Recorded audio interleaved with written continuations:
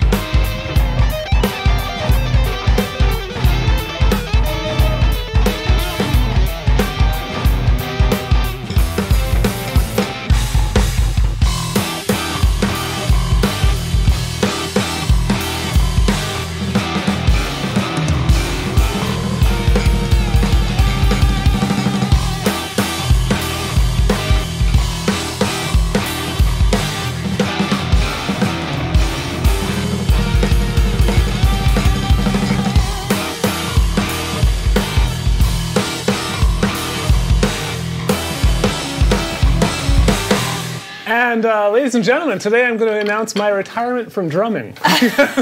Seriously.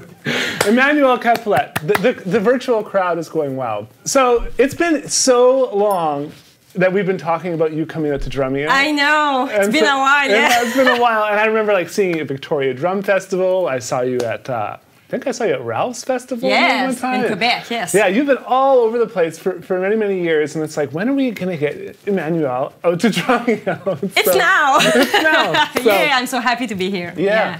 So Emmanuelle, you started playing in Bugle Corps at 9 years old. Exactly.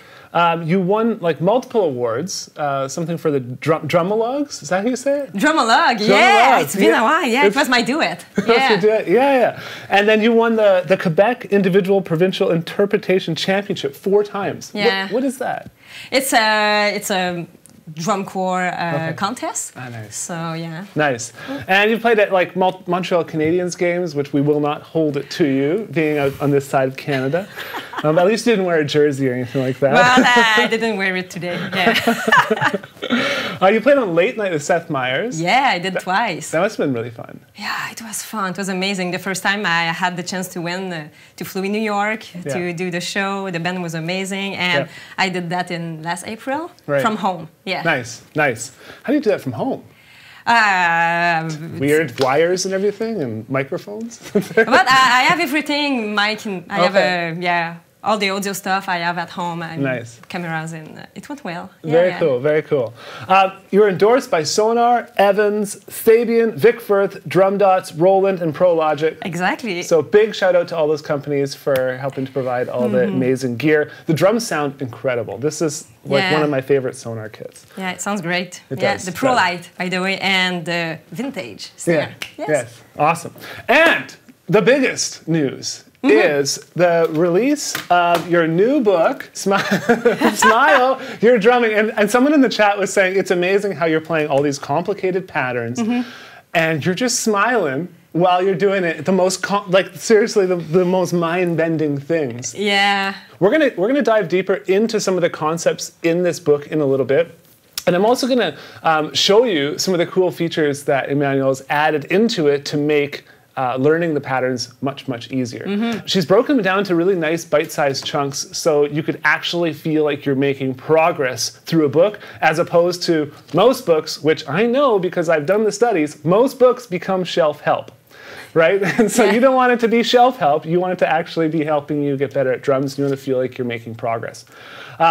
So, with that said, I think before we go into the lesson portion, it'd be cool to get you to play another song. Yeah, sure. Is that okay? The first tune was The Chamber by Antoine Fafard. Yeah. And this next song you're going to play is Contravention by ECSM. Is that off of this album as well? Yes. Okay, so this is off this album. We're going to be filming some more content with Emmanuelle as well that's going to live inside of the Drumeo members area or the app, and so I'd highly recommend you get a free trial of Drumeo if you want to check that out. It should be coming out in the next few months. That's available at drumeo.com/trial. So, another song, shall we? Sure. I feel like I'm just going to get you to play songs the whole time, and we might never get to the lesson. I'm here for that. That's perfect. Okay. So, Contravention by ECSM.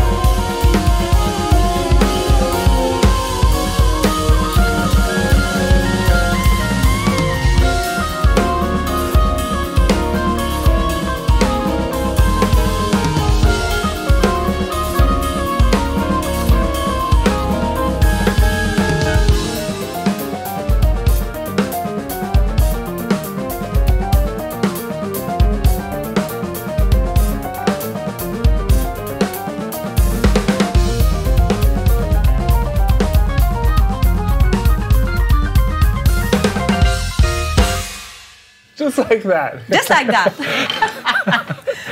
Nice. Okay. Yeah, you have this way of just kind of fluttering around the drums like it's like the best word is effortlessly. And so I'm hoping that we can talk a little bit about like not only the patterns and everything, but how you're actually executing the patterns with like such a high level of comfort. Okay, I'll give you a copy of this book. Unless I don't know if you have it over there, but we're going to start with the sextuplet routine on page 15. So the first two beats will be, you will start with the right hand. So the first two beats will be like two groups of 4, like this. And then you will play sextuplet, and then you will finish on the 4th beat. So it will be like this, okay? There's no accent. It's not like this, okay? Full stroke. And then you switch from the left hand. Of course you do. And you are doing the same thing. So it's like right, right, right, left, left, left, like this.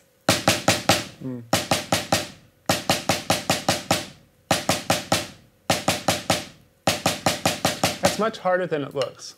So going and doing those bursts, left hand lead. Yeah, and the thing is, I play very high, okay, to stretch all of the muscles, because they're other people sometimes they are just play low, but if you play low, you cannot stretch anything and you cannot get speed. Right. So that's why I say all the time, play higher, especially when it's slow.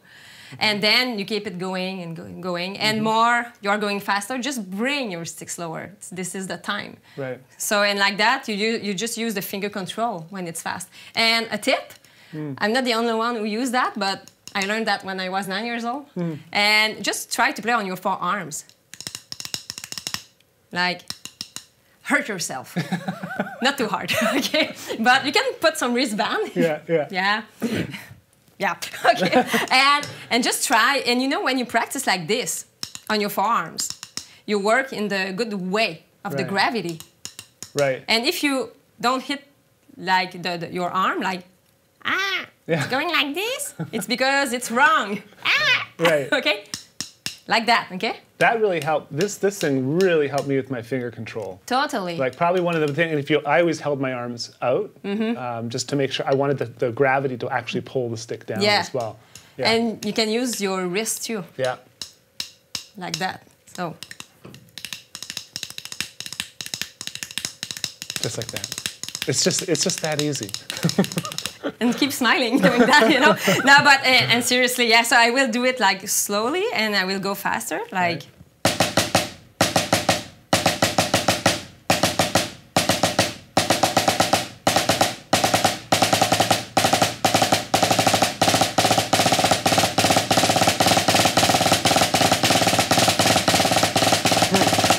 And then you can just go around the kit slowly, okay, and just try to find. Create your variation around the kit, okay? So you can just play, example, like this, like.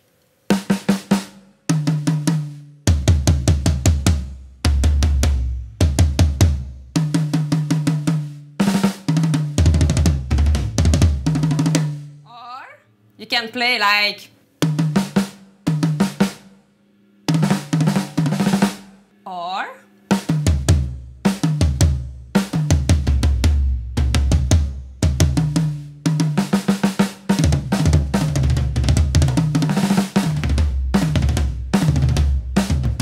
You can start very like just the sextuplet. The movement is just like this, like.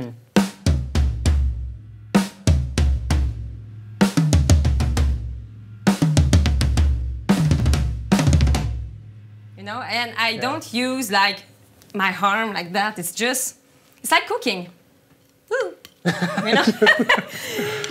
And this one's a nice one because I like how when you're leading with the left, it naturally is a nice way to come back up the drums. Yeah. And I always use like the paradiddle turnaround to do that. But this is a nice way to do that just using singles. Totally. And one important thing, try to hit the center of the head, because if you hit like close to the rim, you don't get the best sound of your thumb. You know, there's a difference between this and you know.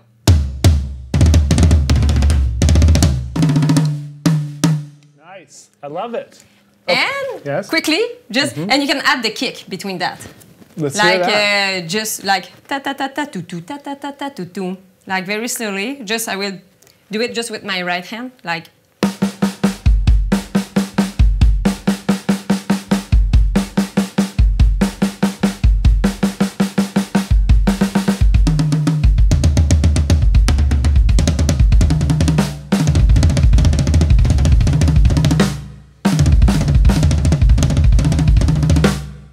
All right, so we got the single strokes down now. Yeah. So let's move on to double strokes. Now this is on page 16, and you call it a double beat. So what's a double beat mean?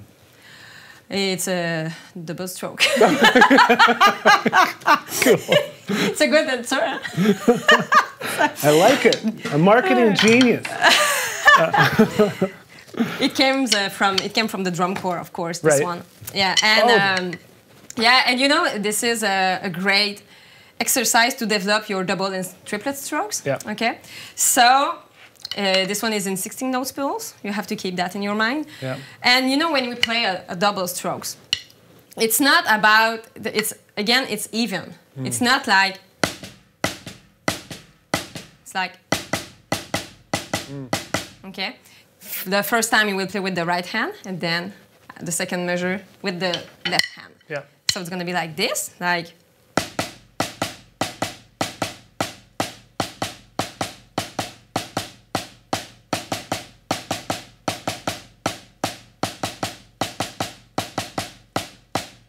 And do it again. Right. So again, you can practice here.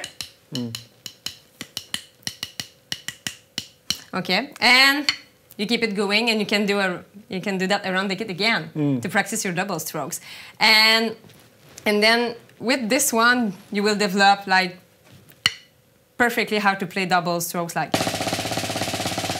effortless again, and I can do it on the kit if you want. Yes.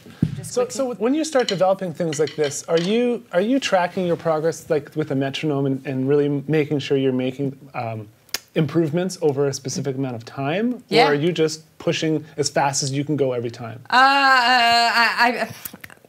The advice is like always practicing with the click. Yeah. Always to make sure to make sure you understand where the notes are going. Right. To make sure. So I will play with like example just, the hi-hat on the downbeat. So it will be like.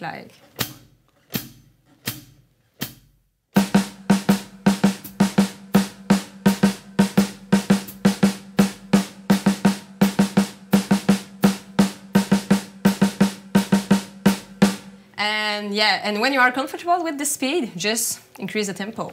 Always like that. And this is the way I practice all the time. I can spend like just 20 minutes on this one with, it's to make sure I'm well warm, and yeah, that's it. And now you can do that around the kit too, and make sure your double sounds nice and clean, even like.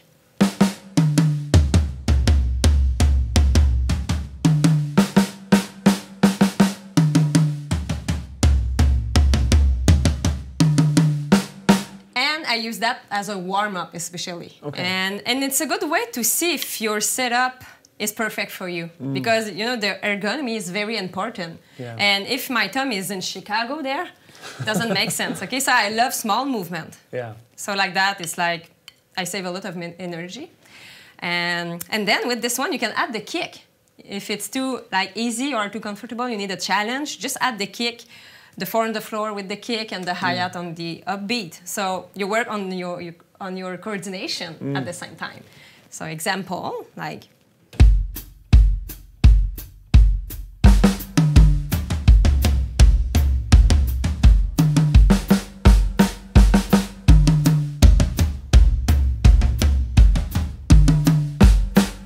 Do it again, and you can do that with a samba. Things like this. If you play double kick, play the. There's so many ways to practice this exercise. I bet you could put the bass drum between there too. Yeah. Right? Yeah, it'd be cool. Yeah, totally. That's what I love about this kind of stuff. It's like simple concepts that and they're all packaged this way in the book. So you can learn it, and then if you're out riding the bus or doing something, flying on an airplane like you just did for the first time in a long time. Yeah. You can just sit there and tap away and actually get better away from the kit. Yeah. So, love it. Okay, let's go on to the next one. Paradiddles and paradiddle-diddle. Yes. So, this is honestly one of my favorite rudiments. Yeah, me too. Yeah, I was just talking about this in one of my streams I did recently. It's just, the paradiddle-diddle, it's such a versatile rudiment, right? And so, I love how you broke this one down. I've never seen it done this way before. So, it's on page 23. Yep. Please turn to page 23 in your textbooks. The paradiddle and paradiddles are my favorite rudiments since I always challenge myself to increase the tempo, do it fast. I don't know why, it was a personal challenge. And it's cool because, I got a lot of questions like how I play paradiddle so fast. And it's because I break down the exercise. I break down the rudiments. And when you analyze what it's French. When you analyze what each hand does, you understand the mechanic. Right. And it's more easy to play after. So kind of deconstruct it. Yes, totally. Yeah, nice. Yeah. I like that. And like this one, it's like you play paradiddle-diddle, 2 paradiddle-diddles in a row, followed by a paradiddle. So paradiddle-diddle is like right, left, right, right, left, left, right, left, right, right, left, left. You are doing twice. And then a paradiddle, right, left, right, right. And then you start again from the left, same thing. The way to practice this exercise, so you will play like this. If I break down the first 2 bars, like I will play on the snare. Like.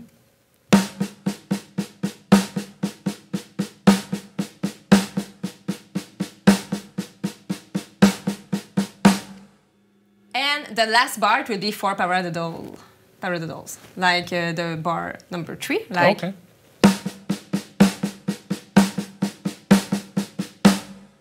you stop like this, and make sure we hear the accents like clean, and the ghost notes and the diddles are very low. And then you can go around the kit again. This is super cool, like.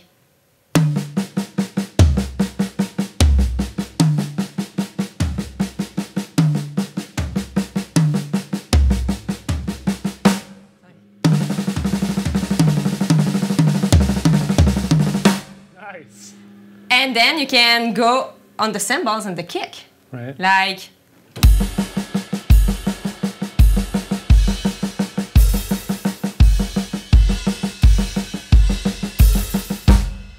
I see a lot of drummers doing like, and people are like, what he's doing? It's paradiddle. Yeah. Like.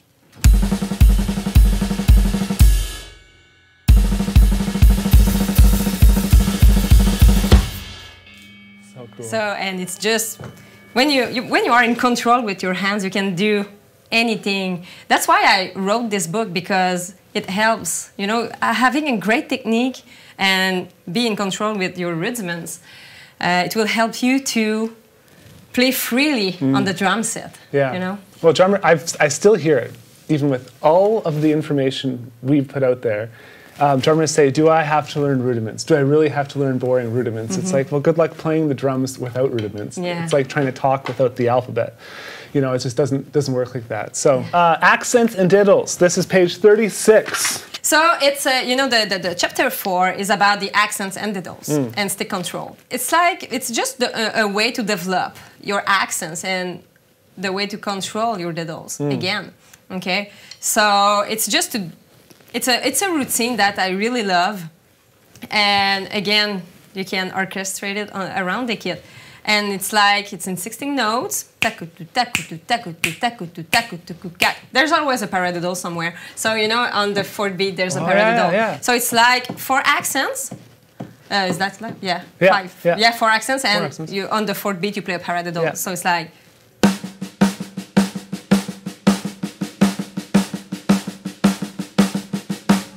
And then you split in 2. So the diddle again, it's very, very tiny. Right. 2 inch, 1 inch if you're able.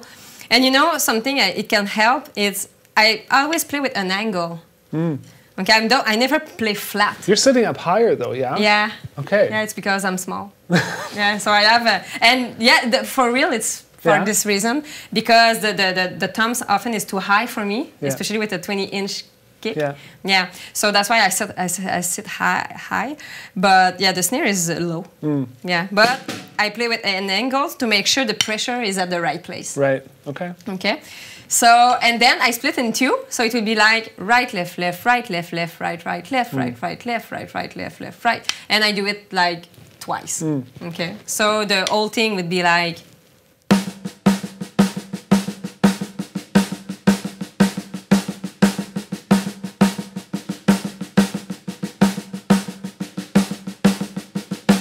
And again, do the same thing around the kit, like.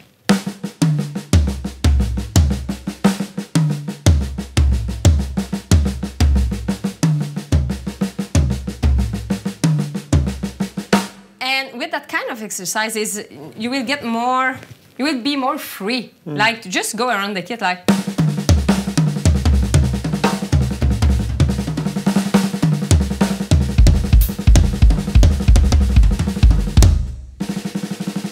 Just like that. Yeah.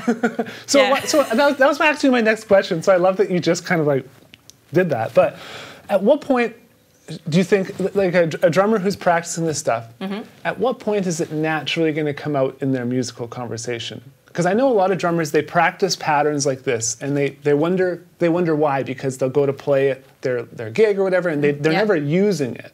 Yeah. But for me, I find that the more I practice a pattern, I'll be playing a song or playing something, and then all of a sudden I'll just do the pattern without even thinking about it. Yeah. So are you like consciously trying to, find a place for this, or is it something that this is just basic practice that you hope will eventually come out in music that you're playing? It's all of that, because it's just a way to, how can I say that? It's to develop your vocabulary, okay, to be creative. And when you play on a gig, on a show, you will always find a pattern like this in a song, always, or even a double stroke, like just like, this feel, like.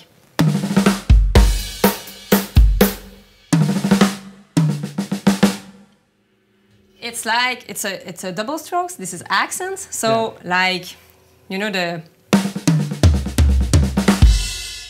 can be a feel too.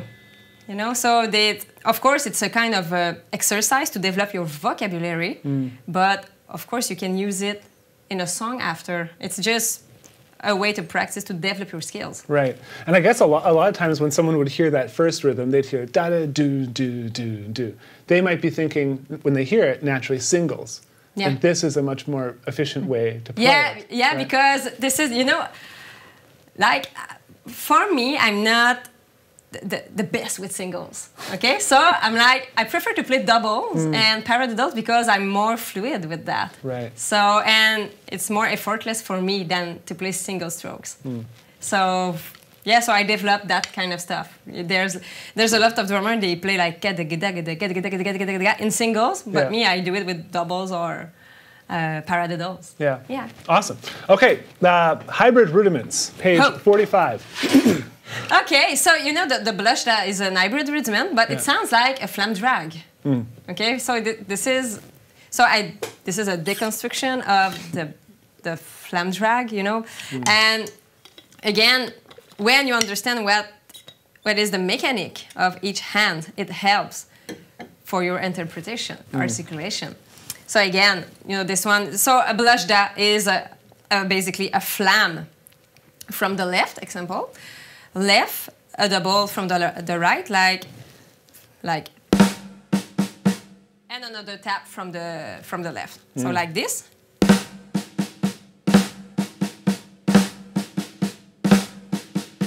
Okay, so it sounds like a flam drag. If I play a flam drag, it sounds like this, like.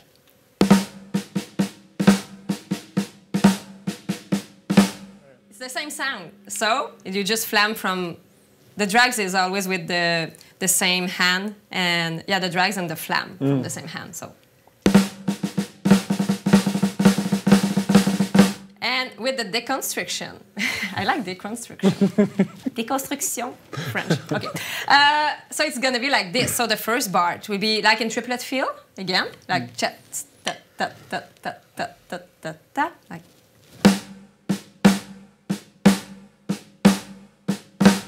Second measure, you play the flam on each downbeat, like flam right left, flam right left. Right. Okay. So second measure is like.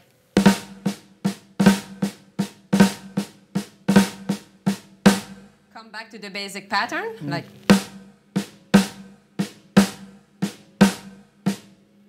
And the last measure, it will be the blush da. So.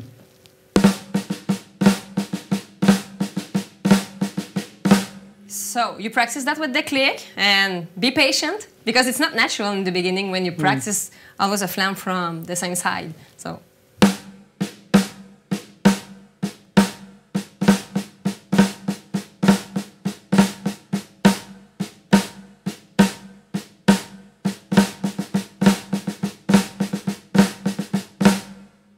Nice. Yeah, so this is super cool. And, you know, the flam on drums sounds so cool. Yeah.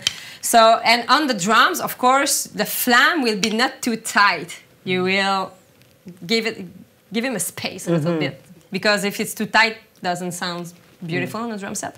So, you can just go like the flam, play your right hand, you know, on the floor and come back to the snare if you want to try to orchestrate it, like just for the blush da example. So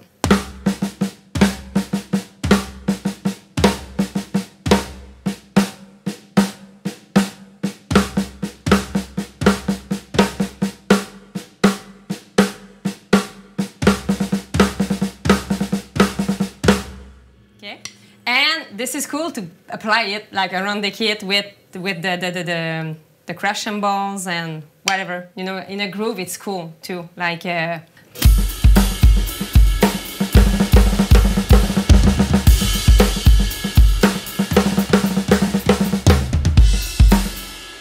it's fun to play.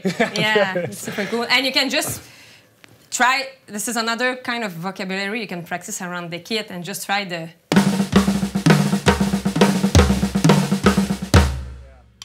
I love it. I've only ever learned it that way, though, and I only really see it played a lot that way, especially when it's referred to as the blush step. But have you ever learned it the other way as well?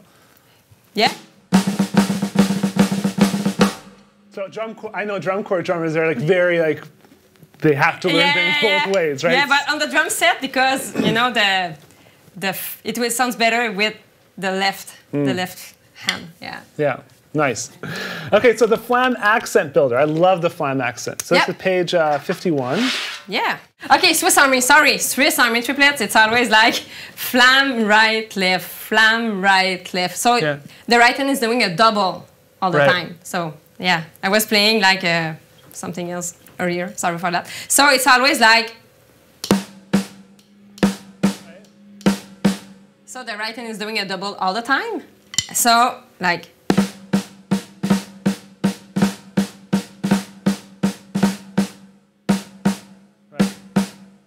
So the way to practice for you know, the beginners is always like focus on the right hands doing the same thing all the time. So it will be like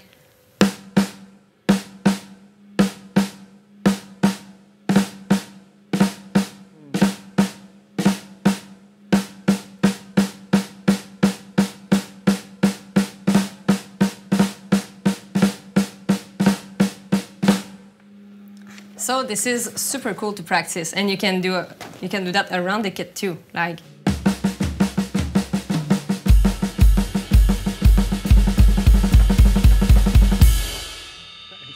Yeah. So and you can analyze that like it's like a double, but you stretch your double. Right. You know, like a.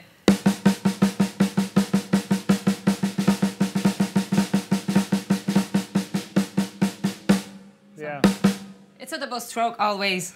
You are doing with the right hand. I started as you know, drum corps drummers. I think Klaus Hessler I saw he like crushes rudiments or something. And like Aunt Dorothea Taylor once told me, she said when you play doubles, they are essentially hand-to-hand flams when you start crushing them together. I'm like, wow, mind is blown, right? Yeah, it's true. And so this stuff is fascinating, and we always wonder, like, oh, I know singles or I know the Swiss triplet, but really when you dig into it, and the more you dig into it, the more depth you realize that it has. Okay, this next song is called Phase 1, and it is off of the ECSM album. Is this also available on my website, or it's not on iTunes, Amazon, and it is everywhere. Yeah, everywhere. This one, yes. Awesome. Yes. Okay. Cool, and you will see, and there's a solo in the middle, and I use a lot of rudiments, just like we practice. Okay. So it's a good way to see where we can put rudiment stuff. Yeah. Nice.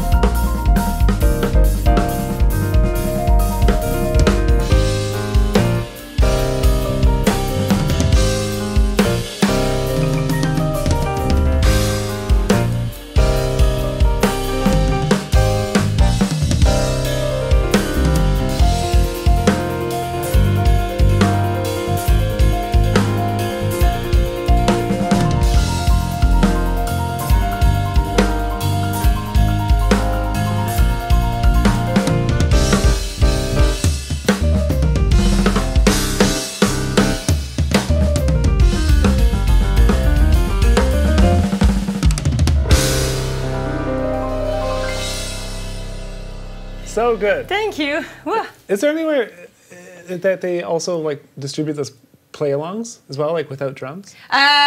It will come. Yeah, it's Yeah? You just need to press on enter and it will be ready. Yeah. Just press a button and... yeah, but with my keyboard player, we need to do something, but it's ready. I see. Actually. So you guys are ready to go. You need to just publish. Yeah. Okay, so we have one more song, and then we're going to call it quits. I'm going to jump out for this tune. This song is called "From the Satellite" by Damien Schmidt. Yeah, this crazy drummer and friend. Yeah. Yes. Yeah, So. and yeah, it's because Damien asked me a few years ago, like more than 10 years ago, to play with him in his band. He was playing guitar and he was the singer. And when he asked me to be in the band, I was like, yeah, sure, but I didn't hear the song. Right. And when I hear the song, I was like, uh-oh, uh-oh. It's one of those. So he challenged me a lot. Yeah. So my playing changed a lot with him and improved a lot. So I was out of my comfort zone and I learned new stuff. And you will see in the song, there's a lot of paradiddle on 2 hi-hats. Oh, cool. Okay, so I'm gonna play From the Satellite from Damien Schmidt. Okay, let me just jump out there and go in the studio and we can play.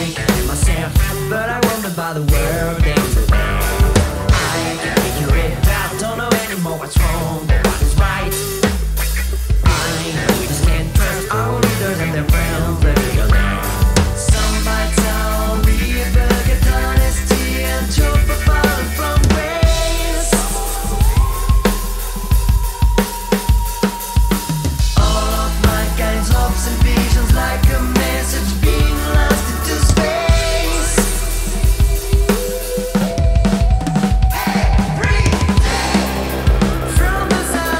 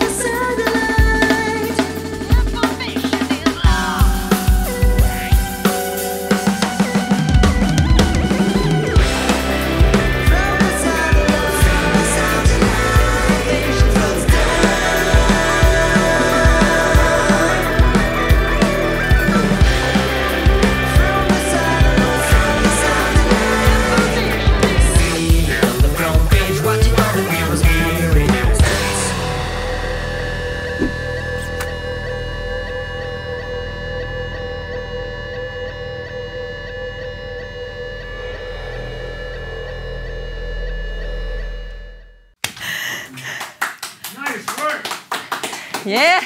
Well, that's Cool. very, very good. Well done.